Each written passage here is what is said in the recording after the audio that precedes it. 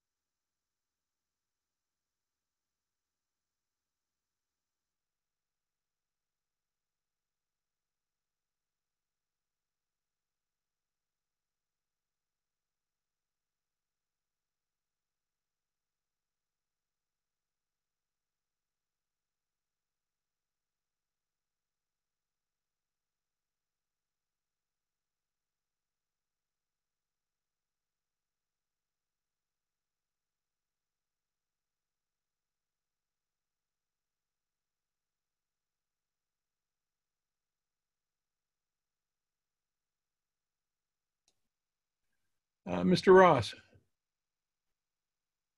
Gabe?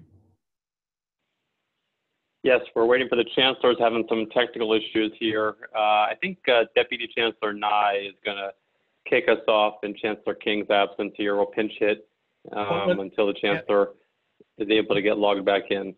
Is there an issue with the YouTube streaming? I have the bane of being in the tech department. Somebody's saying they can't, nothing's coming up with the YouTube yet.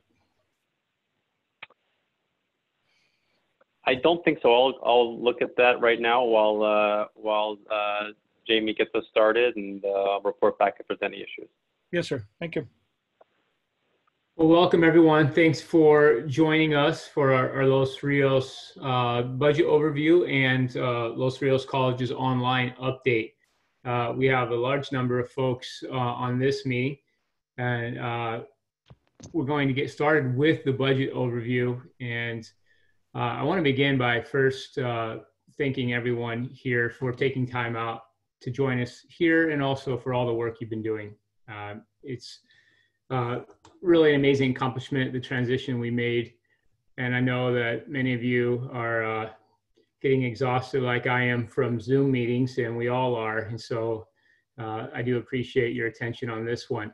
We're going to get started with Vice Chancellor Mario Rodriguez going over the budget, and we're going to go into quite a bit of detail on this. We want folks to have a good overview of how the budget works, what the recent announcement of major reductions in our state budget, the effects that that will likely have on Los Rios, and how we're planning to incorporate those budget reductions into our fall schedule and beyond. So without further ado, I will let Mario Rodriguez get started. Great, thank you, Deputy Chancellor Nye. So throughout this presentation, feel free to insert your questions in the Q&A, and we'll try to do the best we can of getting those answered as quickly as possible, in particular if they apply to a slide that we're currently on or that we previously went over. So no need to wait until the very end. So first, I'll kind of start off a little bit of just the 30-dozen-foot level of how our budget is built or is made. So our budget is a large budget. We're the second largest community college district in the state at $486 million in the general fund for the current year. Now, the good and the bad with that is that 90% of that money comes from the state. And so how the state goes and how the state economics and revenue picture goes is a large factor in how Los Rios is funded, and the rest of the community colleges in the state as well. Very small portion of that comes from federal and local sources. And of the money that's provided by the state, the lion's share of that comes from the student-centered funding formula, or what is referred to as our apportionment item. That's the fund that we get based on the number of full-time equivalent students served. There's elements that contain how we do with those students in terms of producing outcomes, and then also the financial need of our students. The more Pell Grant students we have, and the more Promise Grant, the former Bog Cooler students we serve, we get more money from that as well. And then a significant portion also comes in the form of state and or grants and categorical programs as well. But 90% comes from the state, and nearly 70% comes in the form of the student-centered funding formula. So how the state goes from a revenue and economics perspective determines a lot of it, and also how the adjustments to the student-centered funding formula come through is also a big has large implications for a district as well. So this is an interesting chart that tells us exactly what everyone on this call already knows. Things are very difficult right now for all of us, really. The shelter-in-home or the stay-at-home order, the shelter-in-place orders, while they might be inconvenient for us, for many Californians, they resulted in a very difficult, and our students as well, very difficult situations and job losses. If you look here, this goes back nearly 30 years. California, the nation, has really never seen a recession brought on as fastly nor as intensely as we've seen in the past couple months. Our retail numbers came out today as well, not in time for this presentation. They just came out about an hour and a half ago. And a very similar picture here, just steep declines in just about every economic factor that the state uses as a way to estimate how the revenue picture is going to be. And one thing that's important here to think about is, if you've kept up on SACB or any of the other news channels, a lot of the economics in the state is not just driven by the large multinational corporations that we kind of see on a day-to-day basis, but local businesses. And this stay-at-home and shelter-in-place order is just really creating difficulties. It's not a one-time pause in economic activity. Businesses are closing. We've had institutions like restaurants like Biba in Sacramento that have been around for decades shuttering. And so the recovery, well, we would hope that it's going to be quick. Once we find a vaccine, once we can get some level of herd immunity, we'll come back. But the underlying economics of this crisis are really driving a long-term trajectory for a recovery that we might not see for a few years down the road. And so that's displayed on, this is from the Department of Finance's May revision. As you could see, for instance, in 1819, from the big three, from a tax revenue perspective, the vast majority of tax revenues that come into the state that fund Proposition 98, which funds community colleges and schools, is dependent on these three primary sources of revenue. Personal income tax, that's what we all pay, sales and use tax, and then corporation tax. You notice in California, we have a progressive tax structure that's highly dependent on personal income tax. The highest of the income earners produce the largest amount of personal income.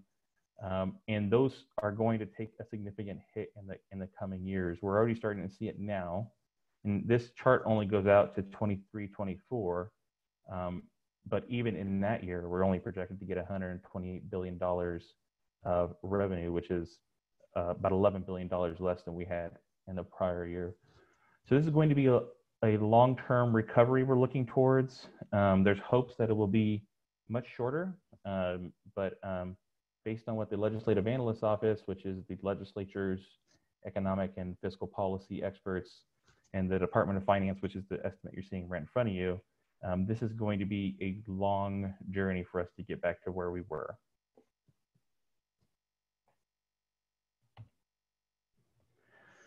So because of the difficulty to everybody that's occurred because of the shelter in place and stay at home orders, the federal government and the state government have both adjusted their tax collection deadlines to, instead of the traditional April 15th, they've pushed them back to July 15th. And that's a very courteous thing for them to do because it allows people who have been displaced, who have had difficulty transitioning to the new world in which we're living in, a little bit more time to be able to comply with those federal and state deadlines. The unfortunate thing that it has for people who are dependent on the state budget, as we are as an organization, is that the state has really no good revenue estimates to work from at this point. So traditionally, the deadline to submit taxes to both the state and the federal governments is April 15th. That is, the May revision is released on mid-May, and the reason it's released in mid-May is because they use the information as of mid-April to be able to project what next year's taxes are going, or next year's tax revenues are going to look like. And you can remember from the last chart, personal income tax is a huge portion of revenue that drives how the state does and how we ultimately do as community colleges and at Los Rios. And so with those deadlines being pushed back, there's really no great information about how this year or next year is going to end up. And so the state still has a constitutional deadline that they must pass a budget, a balanced budget, by July 1st, but they're really shooting in the dark here. Looking at historical trends, it's way off pace. So the numbers that they came out with, the numbers that you've seen on the chart before you, and then some of how those numbers will impact the community college system and us, we're all just a shot in the dark at this point. So what they're going to also do is they're going to pass a budget by the end of the fiscal year in June 30th, but they're also going to do kind of like a second May revision, but in the August and September timeframe. So they're going to wait for July 15th to pass, and then they're going to do another look at they're going to calculate the revenues. That'll probably take about a month. Then they're going to come out with a new version of the budget sometime in July, August timeframe that will hopefully be approved by the August, September timeframe, possibly October. Now, the significance of that is because we're getting back to the place where we used to be, which is being a quarter of the way into the fiscal year and not knowing what our real revenue picture for that year is going to be like. And so we're just going to be upfront and ask for your flexibility. We are going to, for the next year or two, we're going to have a certain picture of how our fiscal health is and what we can do, but we're not going to have it complete. There's going to be a lot of changing deadlines and timelines, things that we're used to having conversations about at a certain period we might not be able to get to. But we're doing the best we can and adjusting as the state and the federal government are adjusting their timelines as well.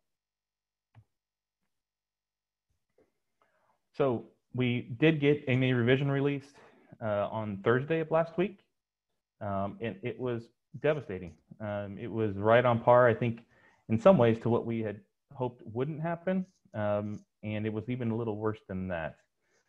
So it was based on this concept of triggers, and we've seen these triggers come out during the last recession as well. So this trigger, in the last recession, triggers were based on if the state was going to pass Prop 30 at the time, the Education Protection Account program, the tax, predominantly the tax on millionaires. This one's based on if there's additional federal stimulus. The House on Friday passed the HEROES Act, but to be candid, the Senate and the President have both kind of marked it dead on arrival. They've had no interest in taking up the bill.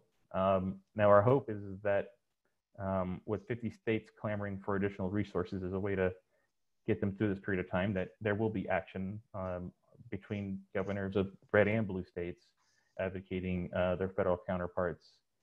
But as of now, it does not seem very likely that the support for this bill would go anywhere past the House of Representatives. But we're hopeful and optimistic, and we will keep this district informed along the way if things change. The student-centered funding formula, the rates portion, so it's essentially we get a rate per student, we get a rate for each outcome that we achieve for the students, and we get a rate for the number of students that have financial need, are all reduced by 10%. And so in the past, there's just been this theory of we have a hold harmless when this new funding formula came into the state 2 years ago. Well, that hold harmless wasn't actually held, if you will. It was actually reduced by 10%. And the difficult portion is, as of now, we aren't able to reduce our workload in the same ways as we were in the past budgets. And so this would be, if we just kept it the way it is, the hold harmless amount reduced by 10% would be a $32 million reduction for Los Rios. And even a district our size, $32 million is a big hit. It's a very difficult thing for us to balance, and something that to the tune of something we haven't seen before at Los Rios. The Student Equity and Achievement Program, a program that's funded a substantial portion of the support services and advancements we've been able to make in the recent years, was reduced by 15%. That's a $2 million reduction for Los Rios. These are ongoing reductions as well. And the Strong Workforce Program was cut by 50 or more. We're still trying to get final counts on that for the statewide, which would result in a $4 million reduction for Los Rios. And obviously in each one of these programs, there's people that are impacted by these programs. And so the planning's really just gotten underway. Like I said, this was released Thursday. We're still trying to get information from our chancellor's office, the state chancellor's office, from the Department of Finance. I've attended basically every webinar and every meeting I can to get information, and some of it's just trickling out. And then something we've seen from prior recessions, substantial deferrals that were put in place. So there's going to be a deferral this year from the June of this year to July of this same year, but the next fiscal year. But next year's is going to be even worse. It's going to basically, we're not going to get paid for the last quarter of a year. It's going to be late. And that's a $51 million hit to Los Rios. Now, in some ways, you could look at that as just an accounting gimmick, but it's not. It's real money. To the extent we don't have resources that can get us through that, we'll have to go out and get temporary, essentially a loan, a promise that when we get money, we'll pay some sort of bank. And so there's costs associated with all that. There's planning and workload that we'll have to deal with. But overall, even as well as I think we were prepared, and we'll go into that in a second, there's still a very shocking budget. So the good news is that at Los Rios, we're very strong. And when it comes to the position we were in before this, and the approaches and the immediacy and how we're taking this downturn very seriously and making sure that we're planning for all possible scenarios. So the first one is we have reserves. Now the reserves won't handle all those issues, but it does allow us a little bit of time to smooth out the rigid bumps that are going to be ahead of us. So our reserves are in line with our board policy. We have really all the debt and liabilities that are associated with our general fund. We have taken care of. All of our vacation balances are paid. Our workers' comp fund is fully funded. The promises we made to our retirees and the promises we made to our current employees, who will be our retirees, that's fully funded as well. And so we're not fighting from a deficit as we go into this very difficult period of time. And by working with our employee groups, we've been able to implement a long-term plan for the pension rate increases we're seeing. We've talked before, and if you've seen the numbers on the employer side, PERS and STIRS are either doubling or tripling their rates over about a period of a decade.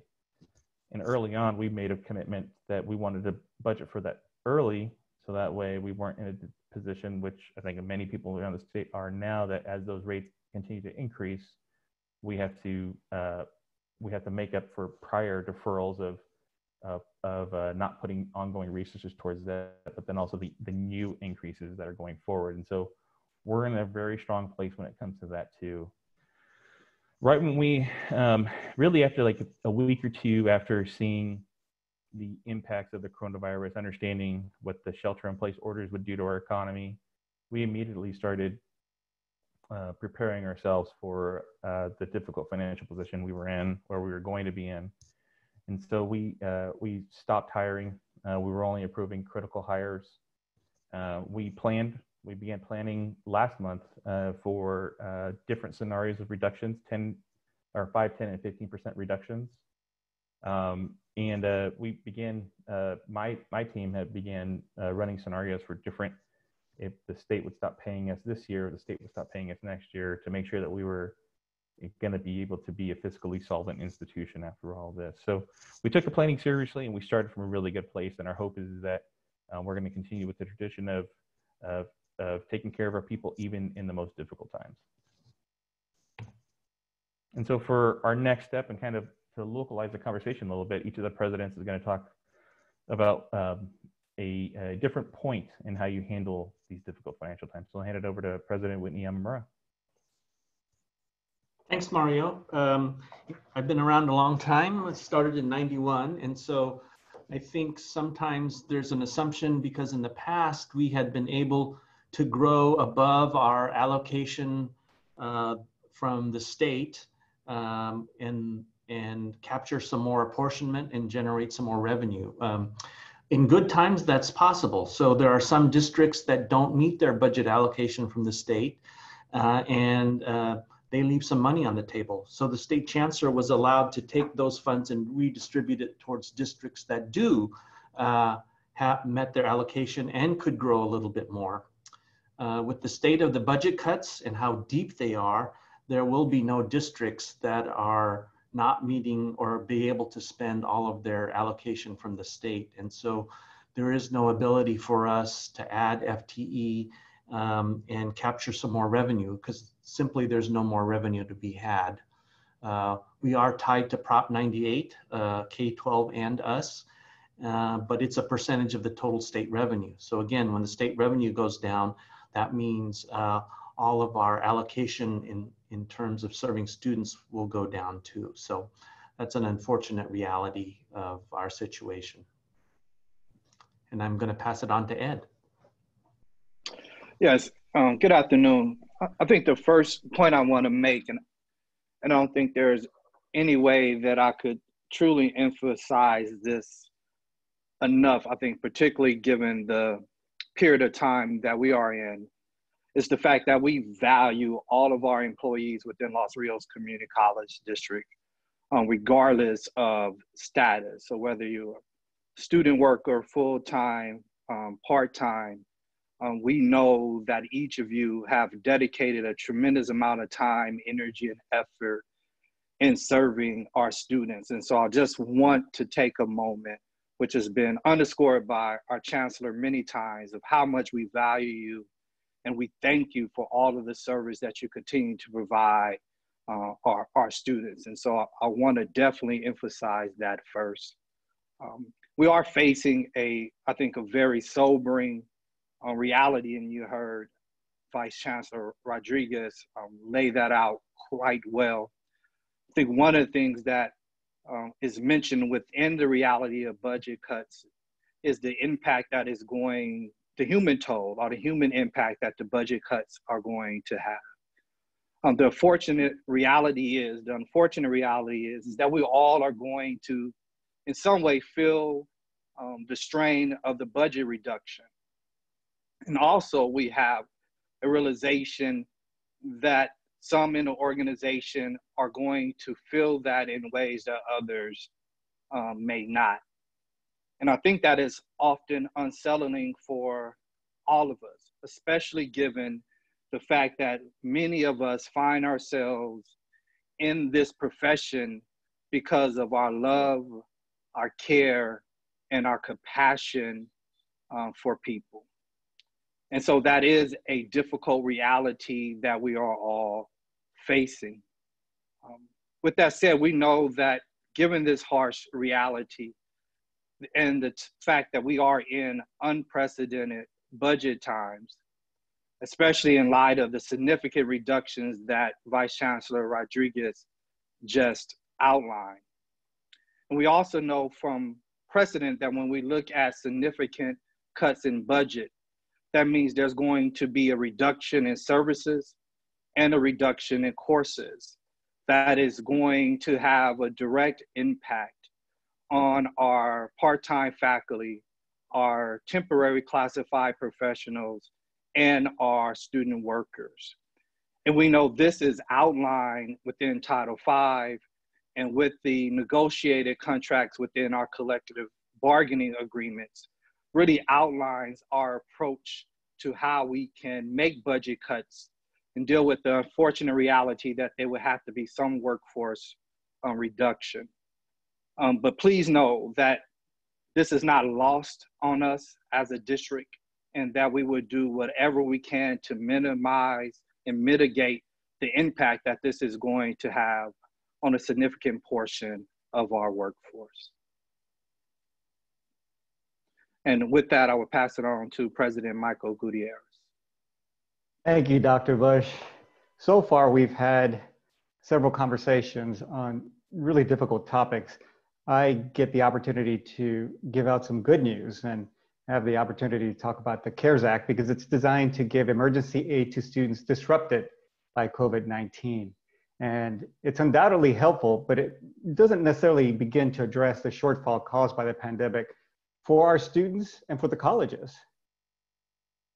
In total, the colleges are receiving about $26 million, of which half of the amount has to be spent directly for our students. The other half will help cover costs incurred by the colleges based on the pandemic or due to the pandemic. So what does this all mean? Let's first focus on the $13 million in direct aid to benefit students. When the CARES Act was passed, about 3 weeks later, the U.S. Department of Education issued guidance that only students eligible for federal student aid programs can qualify for the grants. And that makes it really restrictive in how we can distribute the money. In Los Rios, we decided to distribute the funds in 2 phases. And the reason why 2 phases is we didn't want to spend all the money up front because it's supposed to last an entire year. And phase 1 actually has already taken place. On Friday, May 8th, $6.5 million of funding was sent to students with identified needs based on FAFSA. The emergency grants were tiered based on the number of units the students enrolled in before the disruption. So the more courses they took, the more money they received. And the range was between $100 and $400. In total, over 21,000 FAFSA students were given CARES Act funding in Los Rios. Another 500 students were given aid from repurposed California Promise Grant funding to support undocumented and DACA students. And that's phase 1. Phase 2 will begin in the fall semester where we will begin distributing the remaining $6.5 million. So that's the $13 million focused on direct student aid. The other $13 million of the CARES Act will be used by the colleges to once again pay for expenses incurred due to COVID-19. And while this is helpful to pay for these expenses, we need to understand that they are one-time funds and thus really cannot be used for ongoing expenses. Guaranteed, we will work together to spend that half of the CARES Act dollars in a strategic and impactful way. Now, I'll hand it over to President Green at American River College. Thank you, President Gutierrez, and good afternoon. So as Vice Chancellor Rodriguez has clearly described, our budget realities have rapidly changed, and there's a new sense of urgency to utilize our resources as effectively as possible, including our finances, our facilities, our technology, and our human resources, or our people, in order to mitigate the impact to our students from this crisis and stay true to our shared mission. For example, we know that our students are in need of even more support due to the pandemic in terms of finances, physical and mental health support, food and housing support, etc. Additionally, investments in technology and professional development will be necessary to ensure we are equipped to provide students with a high quality personal experience. Facility reconfigurations, safety measures, operational retooling, and other factors will all necessitate changes from past practice. And importantly, we need to recognize that the roles or duties of many of our most valuable resources, our people, have changed dramatically overnight. That circumstances have overwhelmed and stretched some to their limits, while at the same time has made it challenging for others to contribute fully in their current roles. Additionally, in adapting to this crisis, we've also learned a great deal and rapidly changed how we work. It's been amazing to see how quickly the impossible has become plausible. And as a consequence, the budget constraints we're contending with must prompt reinvention rather than our simply reducing existing budgets that were based on a status quo that is no longer completely relevant.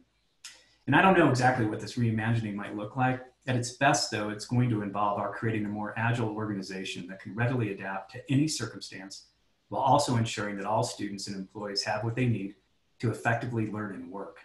It's going to require that we suspend the binary thinking of our campuses being open and closed, on ground or online, etc., and that we challenge the assumptions about how we approach our work and our traditional roles and responsibilities, which will lead in some cases to the reassignment of people to roles that allow them to fully contribute.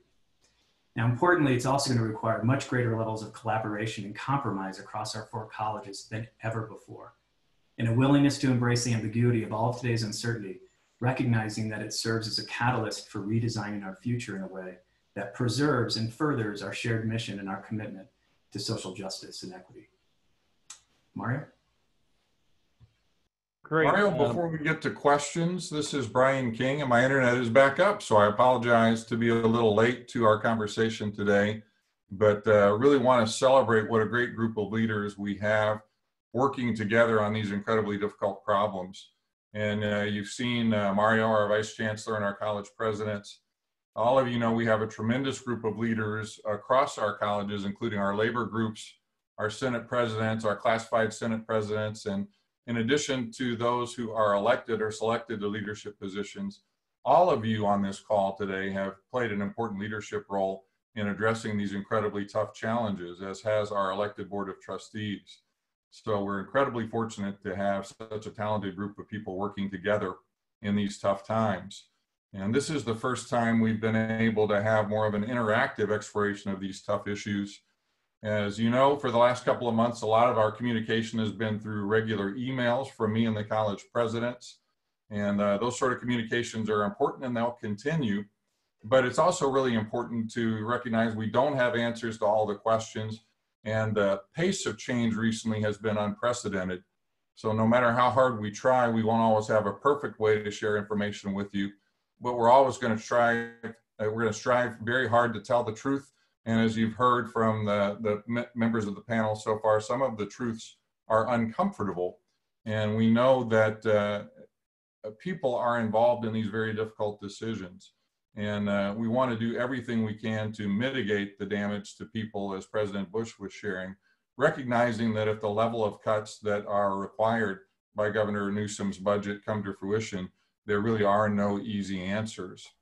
So with that sort of background, Mario, I want to share some of the questions that have come in through the Q&A so far, and for Vice Chancellor Rodriguez and our other panelists to jump in as appropriate. Mario, the first question that the governor talked about, a 10% across the board pay cut for state employees. Can you explain what the options are for Los Rios in addressing these level of budget reductions in terms of compensation? That's right. And so the state, the governor, just like us, he can suggest things in his budget, but just like us, he is going to need to and would be wise to work with the employee units to implement those reductions. And so for us, that's what we would do. The wonderful thing about the bucket system is that it's just not me or Brian or anyone that's a panelist on this call making all of those decisions in a vacuum. It's the people that are heads of the employee groups working with their members and us to ensure that the revenues ultimately line up with the expenses for each of the units buckets, but that we're doing it in a way that minimizes impacts to our employees and ultimately, and most importantly, our students. And so while there are plenty of options on the table, the list of options is long, is not that long really. It's the same options that are available to any other local government. There's furloughs, there's layoffs, there's early retirement incentives, and all those things could be on the table depending on how the numbers continue to shake out. But at this point, there's been no decision or requirement that we implement the same kind of level of reductions that you're seeing the governor begin to discuss at the statewide level. Mario, we have a great group of labor presidents and wonderful relationships for many years with our labor partners. Can you help share how those conversations will happen? And by way of background, part of the annual, the cadence of communication, now not annually, but weekly, is a meeting that I have had with all four of our union presidents district-wide. So the lines of communication are very open. The meeting that I have with our presidents is absolutely not about negotiated items, but just information sharing and keeping everybody abreast of the challenges we face together. Can you talk a little bit about how those conversations will happen with our bargaining units that have to do with compensation and staffing and the tough options that we have in reducing our budget when it comes to that? Yeah, that's right. So the first option, or the first step in that process, is what me and my staff are working on right now. We just got numbers from the state. We're trying to analyze and calculate those numbers and figure out how much will be assigned, or what will be the impact to each of the different units. And from there, once we start getting a sense of what those numbers are going to look like after we get more clarification from the state, to be candid, that maybe we guys had a lot of murky math in it that we're still trying to work through. Then we'll begin to work with each of the units, and we'll go to them. We have a bunch of spreadsheets. We sit down and walk them through and tell them exactly why the calculation came out the way it is. They ask us a lot of really good questions. The nice thing about the units leadership that we have today is this, for the vast majority of them, this is not their first rodeo when it comes to downturns. And so they're used to these difficult conversations, as unpleasant as they may be. And then then we'll begin to talk about options. And it's much more intense, and the options are much more difficult to deal with. But we have a lot of practice. Every year we talk about what ongoing adjustments are going to be to the salary schedule. We talk about what a retro payment is going to be. We talk about how much we're going to be able to pick up of the district's contribution to employee benefits. And so it's nothing new. The numbers are less than ideal this time around, and a lot more difficult to swallow.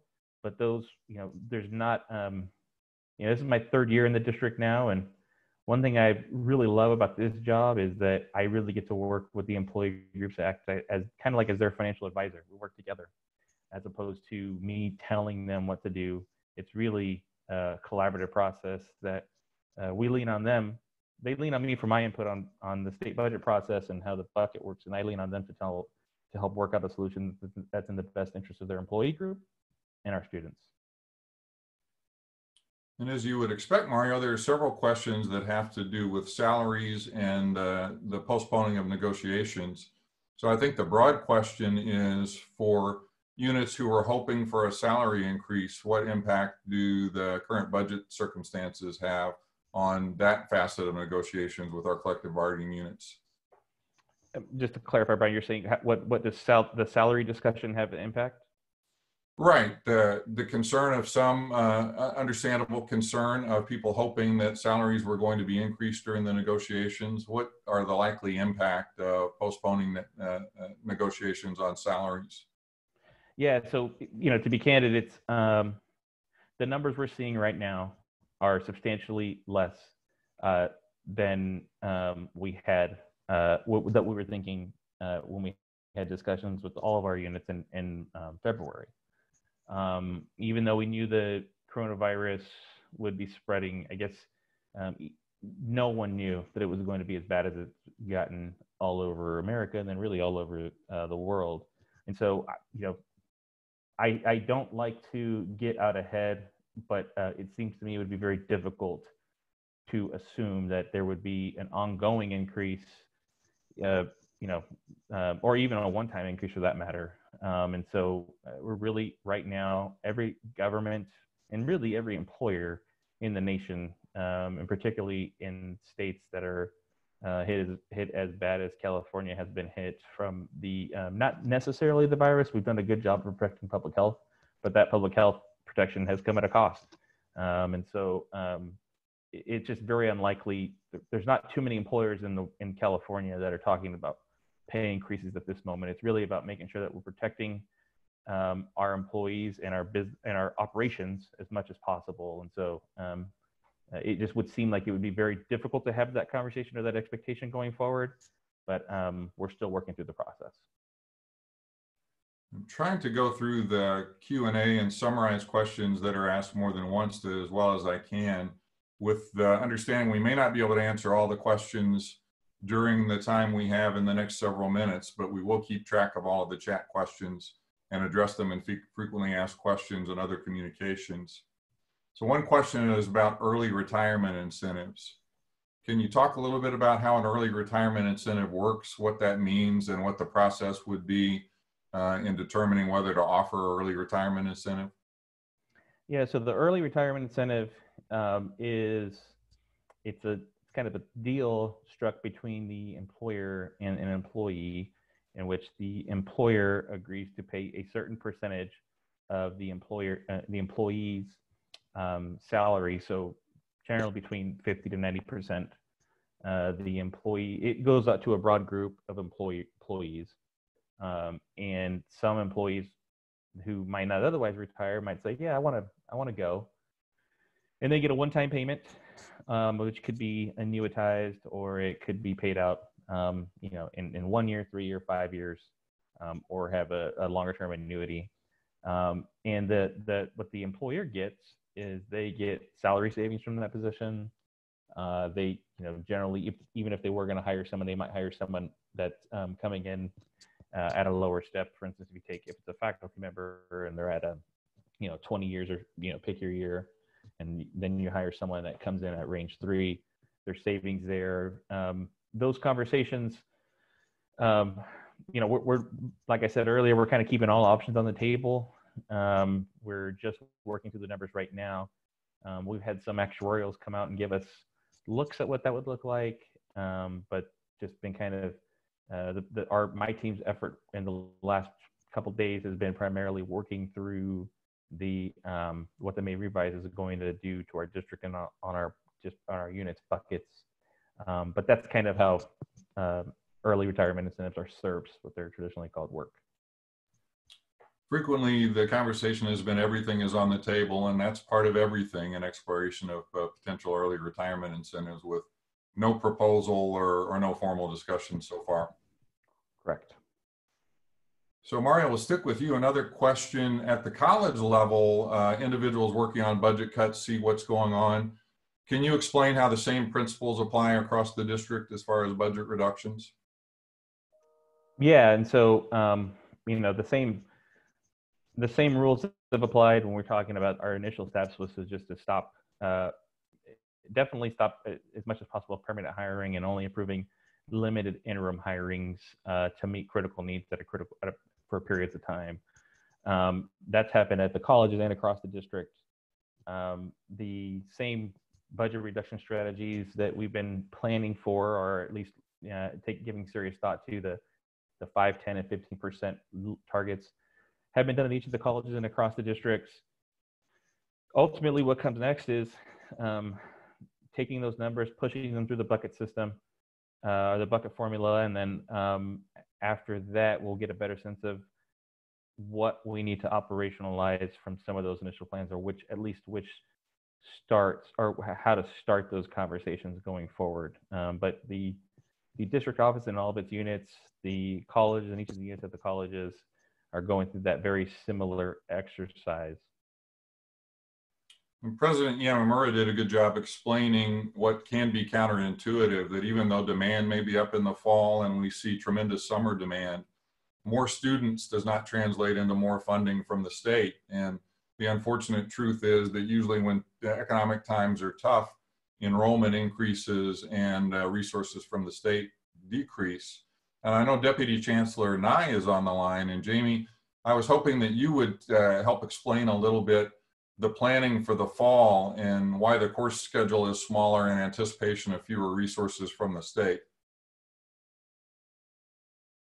Yeah, that's a really good question. I know a lot of folks are wondering about that.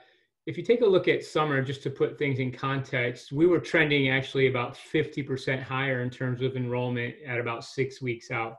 We're about 3 weeks out from start, and so comparing last summer compared to this summer, we are now about 25%. But where we're going to end is really about apples to apples, even because we didn't put out a lot more FTE. We kept the schedule pretty full in the summer. We didn't do a 10% reduction for summer. We thought we might capture some full-time equivalent students now. But anything that we would add to the summer or that we would add to the fall because of high demand would really have to come out of the spring. So essentially the pie is not going to get any bigger. The pie is shrinking by 10% in our planning right now.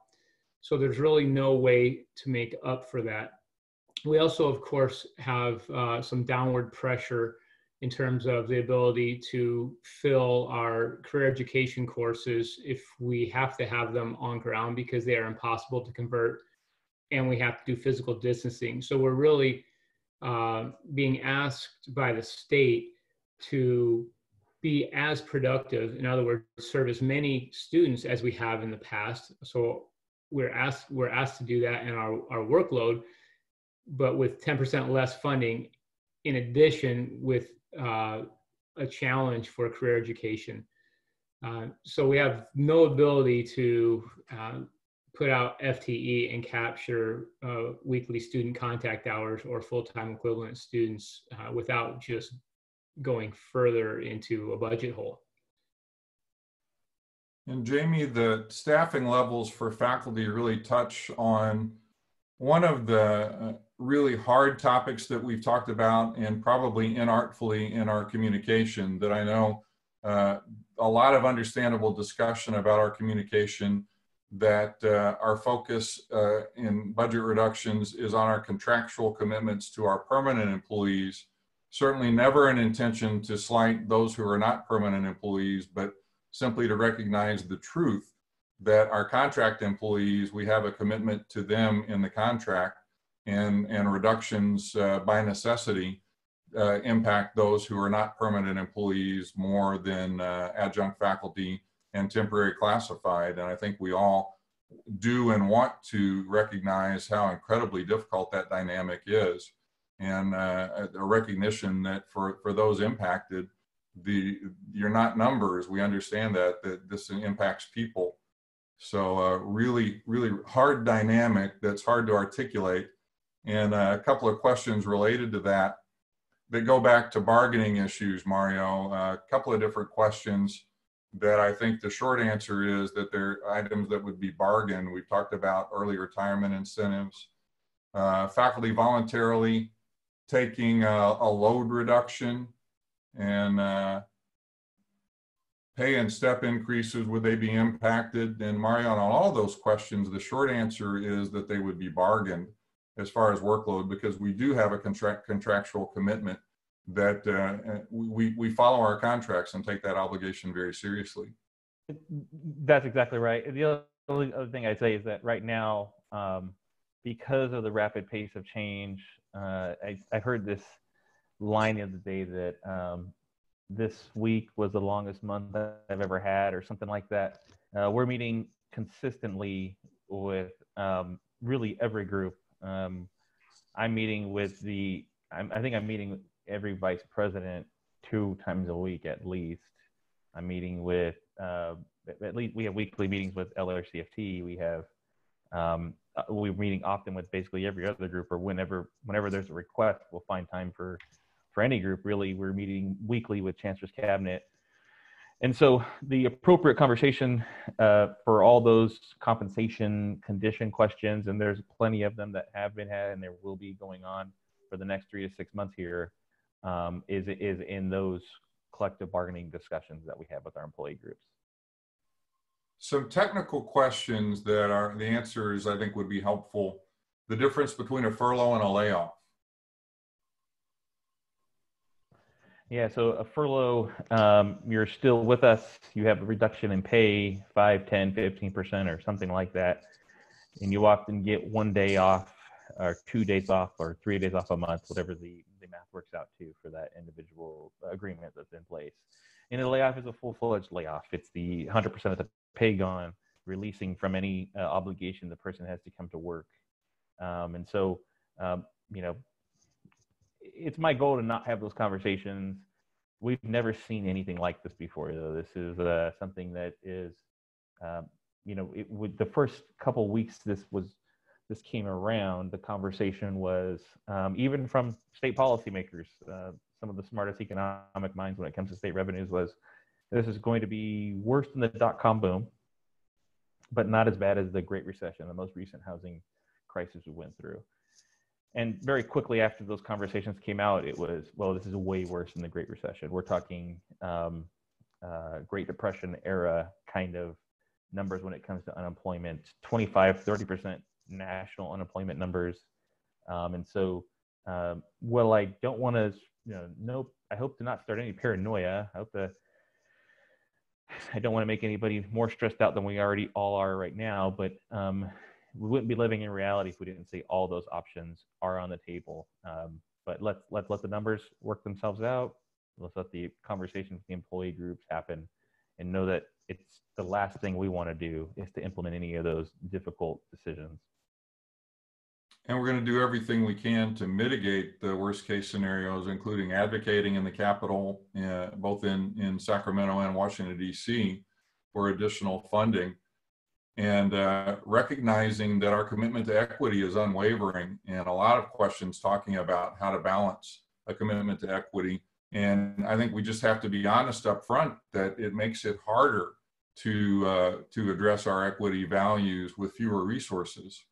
And when we talk about the commitment to our permanent employees embodied in our contracts, the recognition is that some wonderful people who are in temporary positions are more vulnerable in terms of budget reductions. And we want to minimize those impacts, but we just wouldn't be telling the truth if we stood up today and said that we can guarantee that some of the negative consequences are not going to happen, because there's so many things that we don't know.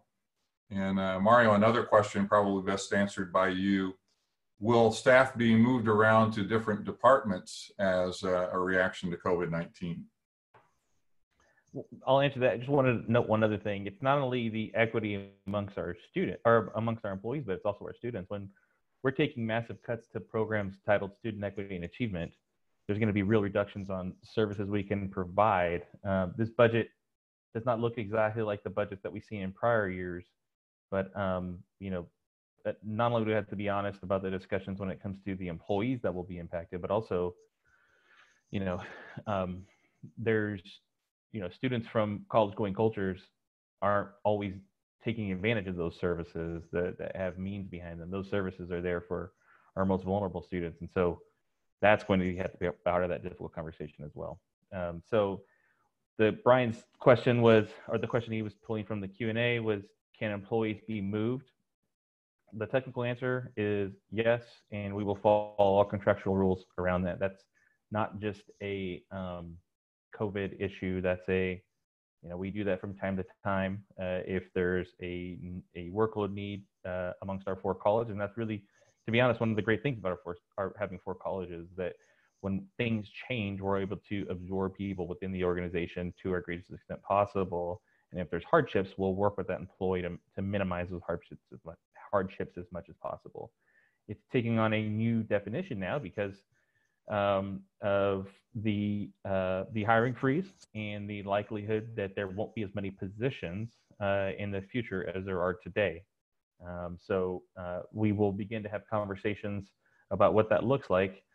And to be honest, there's also part of it that's, in our effort to keep our employees that are, to hold on to our employees, as many of them for as long as possible, we have to be able to use them as much as possible, because with less money likely means less services. So if we can take someone who would not be considered eligible to be able to work in their position in a remote environment, we have to be open to the conversation about, well, what could that person do? We have plenty of need. And if there's people who we have on payroll, we need to be able to try to find creative ways to ensure that our students are getting the full service for every dollar that's coming through this district. Several excellent and difficult questions for programs that rely entirely or almost exclusively on temporary workers. What will happen? And Mario, I think that's a corollary to your question, that the reality is in a remote environment, we will have some employees who will not be able to do the job they normally would do. So it's going to require incredible flexibility to redeploy full-time employees to keep programs operating. And the funding source matters as well. A good question about federal work study, that we certainly want to use the federal work study dollars. So that will be an instance where student workers will continue to be employed. The challenge comes with temporary employees who are funded from the general fund and not from other sources like federal work study. And several more questions about the difficulty of protecting our vulnerable populations with less money. And again, the candid observation of reality that we can't do more with less, that the difficult process is prioritizing how we can continue to serve our vulnerable students with less money. And some of those decisions are not going to be optimal by any stretch of the imagination. And several questions about the difficulty of holding some classes remotely. And I'll turn back to Deputy Chancellor Nye again. The day will come where we will resume face-to-face instruction, but the reality is it won't be this summer and it won't be in the fall in substantial numbers. We are developing plans for reopening whenever circumstances allow. Jamie, do you have anything to add about that? Well, we do have a list of all of the courses that are impossible to convert, and it's very similar to the courses that were impossible to convert this term. We've gone over those this morning with the Vice President of Instruction and the Associate Vice Chancellor of Instruction. So we're very aware of this issue. We're looking at as many creative options as possible. We want to keep term lengths shorter if possible in case there is a disruption. We are contemplating an early start fall for some of those classes on a voluntary basis, but that's one option that we're considering, but it hasn't been decided yet. And we are really trying to have as little disruption to students as possible if there is an interruption in the fall. I know there's strong interest for certain courses to be on ground, but really we are almost fully online in the fall. That's the decision we made, and we're going to stick to that decision. A list of the sample types of courses that people, just to get a flavor though, when I'm holding a list in front of me from ARC, you have things like automotive, we have, nursing, we have welding, hospitality management. We have a list of those, and a lot of career education, so almost exclusively career education, where those are just really impossible to convert.